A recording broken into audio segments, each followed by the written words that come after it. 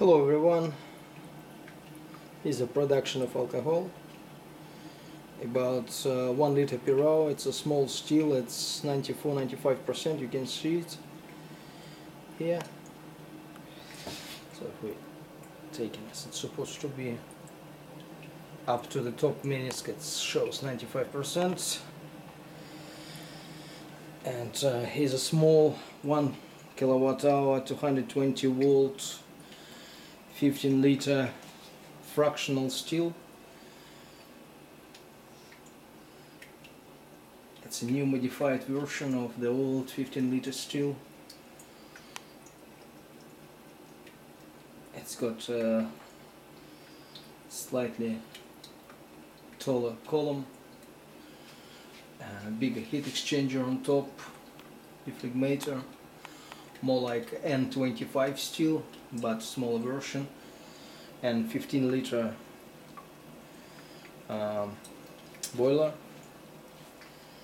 So currently we're running secondary distillation. It's not primary, it's secondary distillation. Also there's some changes were made to the column itself, no longer using any cartridges, just filled with packing material, so it's allows to pack more material and allows to tune the column to the quality and strength you need for the different kinds of spirits, different kinds of distillation.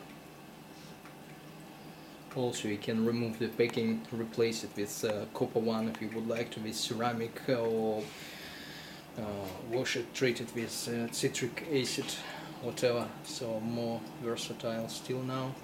Small one, bench top. Here's a waste release valve, you can release it to the sink. Here's a water consumption, so it can be a little bit even slower, it's not even hot. So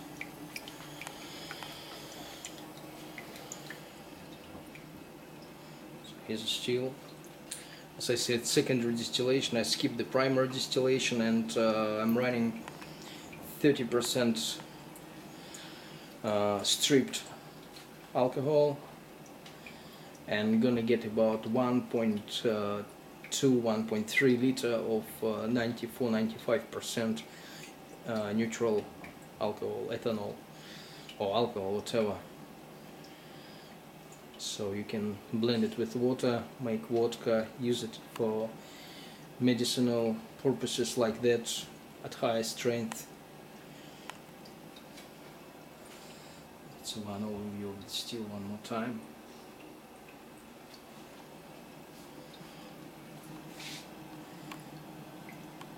Percentage. So this video is for my customer to prove that still is working. So we're running at 1 liter per hour. If you want to increase the strength, decrease the flow. If you want to decrease the strength, increase the flow. Easy. It's a stable percentage. Good clean alcohol. No smell of moonshine, something like that. Thank you very much. Bye.